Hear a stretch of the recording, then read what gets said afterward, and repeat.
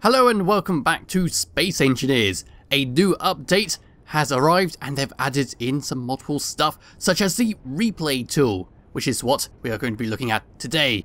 And as you can see, this ship is flying, but it's not another player, it is myself from the past. And I am completely under attack by some planes.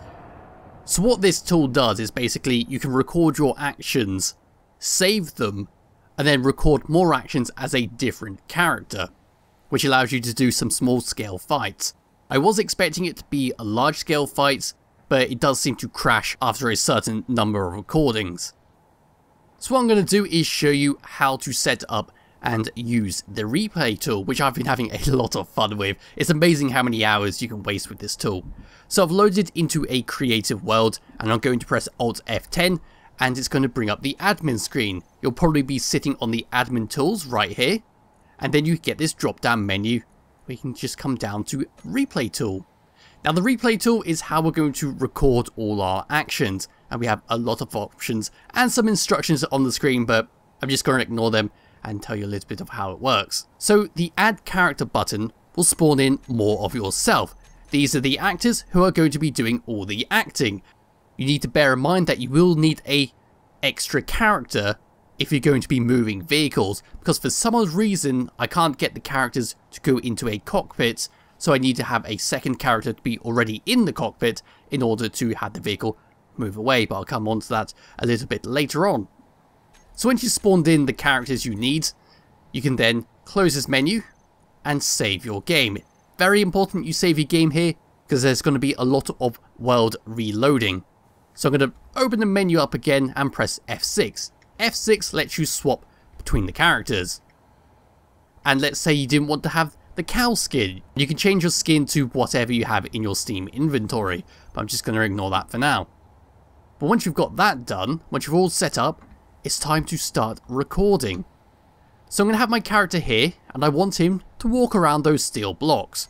So I'm going to save my game right here, and then I'm going to press Alt F10. Going to come over to record and replay and click it. The menu disappears and now the game is recording my actions. So I can now just wander around like this all the way around, maybe throw a few jumps in there. Amazing. And I am here. To stop recording, we press escape on the keyboard and it brings the menu back up. Now for the weird part, we have to click reload world. Clicking reload world will do what you expect. It's going to reload the world and put you back to where your last save was, which will be before your character started moving. And here I am. My skin's changed, but that's just because the game has reloaded it. And a few of the other engineers have lost their skins. Whatever. But now this character has had his information saved and he's been reset, so he's ready to go. So what we do next is save the game. This just means that his actions have now been saved and we can move on to a separate character. So pressing Alt F10 and pressing F6, I've taken control of a new character to start recording with. But let's check on the first one. So there he goes, he's going to start running around just like I did. He should start jumping as he goes around there. There he goes. He's all happy. And then he's back to the start. Great, so that recording works, and that's basically how you do it. But unfortunately now, we have to reload the world. Reset him back to his original position. It really helps if you have a solid state drive. I'm using a regular hard drive, so the load times are a little bit long. Right, so now I've reloaded the world, everything's been reset. I'm going to take control of a new character and put it down here. This character, I want him to, let's say, place some blocks down. And this is where the tool starts to become limiting. So I've got this block here. I want to place some light armored blocks. I'm going to save the game. And I'm going to press Alt F10 and start recording. When you start recording, your other character will start moving, just in case you wanted to do a battle, but I'm going to place some blocks right here. Like that. I'm just going to keep placing it until my other character stops moving. Done. I'm going to press escape.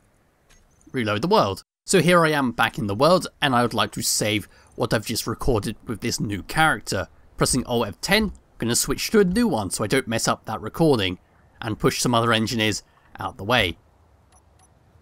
So now, let's replay that, shall we? So there goes the engineer, and there goes the second one. But notice how he's not building anything, despite me telling him to build blocks there. And that seems to be part of the limitation of this tool, is you can't have multiple recordings building a structure because they just can't seem to place blocks. And it also becomes more limiting when you try and get into vehicles because you can't activate cockpits.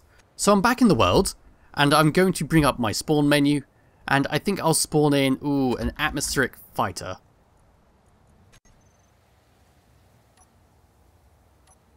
So I'm going to spawn this in, let's say, right there, and I'm going to spawn in a second one.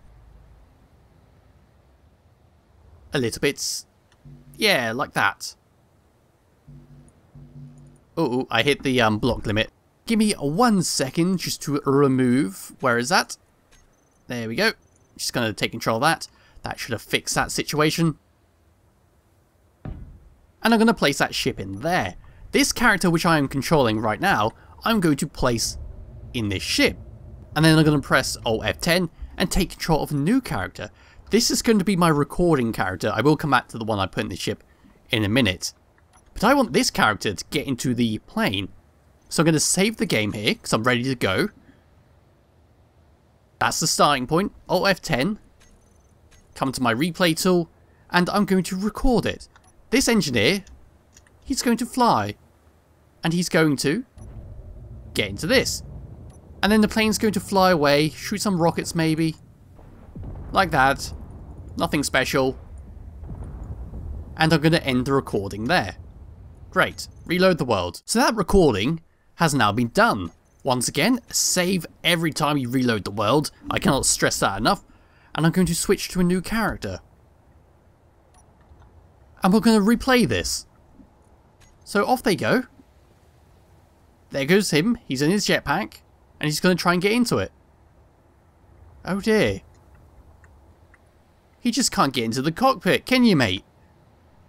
No matter how much he tries, he simply cannot activate the cockpit, which is one of the limitations.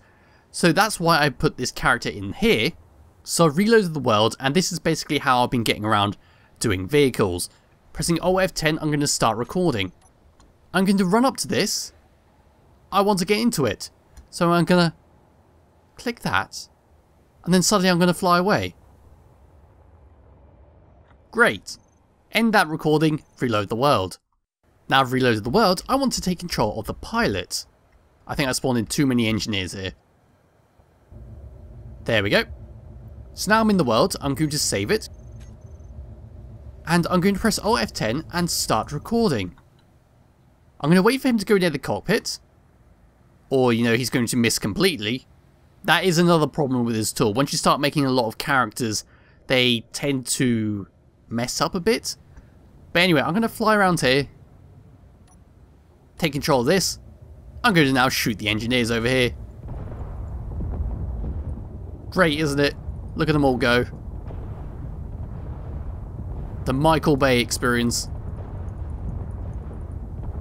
So what I was trying to do there is basically have my engineer run up to the cockpit, fly away, and have the plane take off. And then with some clever camera work, you can basically hide the fact that your engineer didn't get into the cockpit. Let's go and replay that. Uh-oh. I chose the wrong engineer. There we go. And this will now take off. I don't know where he's going. And there we go. So you can control planes and that you can use the buttons in the planes to shoot all the missiles. Look, there goes the missiles shooting there. It just seems to be interacting with objects. Opening doors, getting into cockpits, and stuff like that seems to be a bit of an issue. So one of the limitations that I was talking about is doors. Which, if I was to press Alt F10 and start recording, I'm going to open the door, come through, turn around, and then close the door up, finish recording. Now I'm going to reload the world and watch that back. So here I am back in the world. I'm going to save that in order to save the recording I just did. I'm now going to take control of a new engineer just to watch over how this one goes through the door. So OF10, I'm going to hit replay. Notice the problem. He will not open the door no matter how much I try. Even if I put a cockpit down and have one set to open a door on a button, so if I was to open the door by pressing 1, it will not record it. So there are some limitations. Guns, tools and all that still work well, so if you were to place steel blocks down which are damaged and you want them to weld it up, you can do that. But getting in and out of objects does seem to be part of the limitations of this. But that is basically it for the tool. If you don't want your recording, you just simply delete it, and it deletes all of it. Just reload the world after that, save it to make sure it's all gone. But yeah, you can do some fancy stuff. You can do some nice space battles, which I tried to demonstrate at the beginning of this video. You can take control planes, use their missiles and all that. Or if you wanted to have an army assaulting a base, you can easily do that by spawning in as many engineers as you want. Look at them all. You can just keep spawning these in. I think I'm starting to hit the limit of how many you can actually have in the world. That is it for the replay tool. Hopefully this video has been helpful, and I'll be back talking about that lovely DLC they released later on. So thank you all for watching, and I'll be back with another video some point soon. Bye bye.